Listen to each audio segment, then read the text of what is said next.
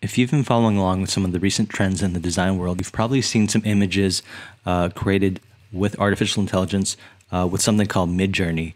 Now, this is one of the options out there for working with artificial intelligence to create images.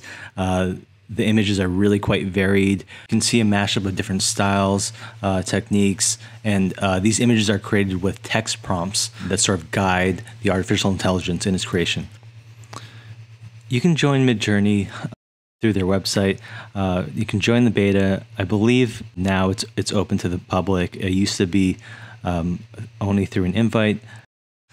The way they use MidJourney is actually through Discord, which is a messaging app. It might be a little bit counterintuitive to some, so I wanted to walk through the process and just an overview of what it looks like. So here I am just scrolling through Discord. I'm actually in a section where other people have posted their work.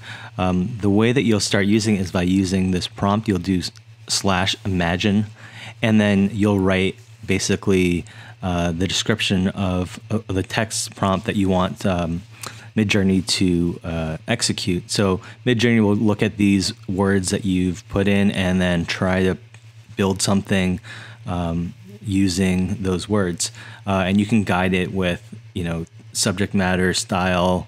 You can actually change the size, the aspect ratio, and things like that. So you'll do that. It takes a little bit of time. It's going to generate sort of 4 thumbnails for you, and from there you can kind of maybe go deeper on some. You can make them larger so you can see them in more detail because they're kind of low res when you look at them. But through this process, you can start really refining and iterating. What's nice is that you do get these variations, and you get to see how MidJourney is interpreting the text that you give it.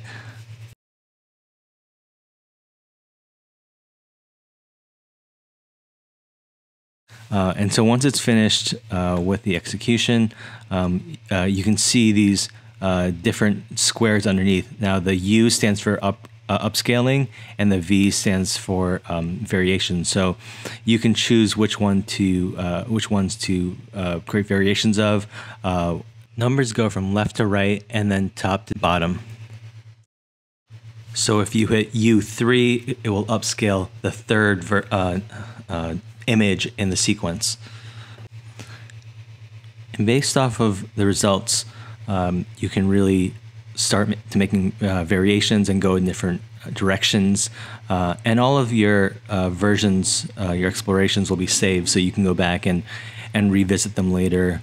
And if you want to upscale some, or if you want to, like I said, just go deeper in some of them, that's an option. And you can view some of these images as they're being created. They're still going to be a little bit blurry or low res, but as they finish up, you'll see a little bit more detail. Some of them I think are still going to have these weird artifacts and bits and pieces that feel a little bit off because it's artificial intelligence. And I find those things actually kind of interesting. But I think just the range of images and the speed at which this creates images is really fascinating to me. I think this is really going to change the way that we work. So these are some of the images that I created when I first got started with this. You can see some of the different explorations, giving different prompts and getting different results.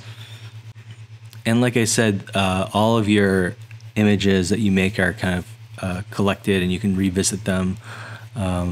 This is on the MidJourney site. When you log in, you can actually see what you've created and go back. This is the desktop version, so this might be a little bit easier to work on sometimes, and you can grab stuff and download it to your computer.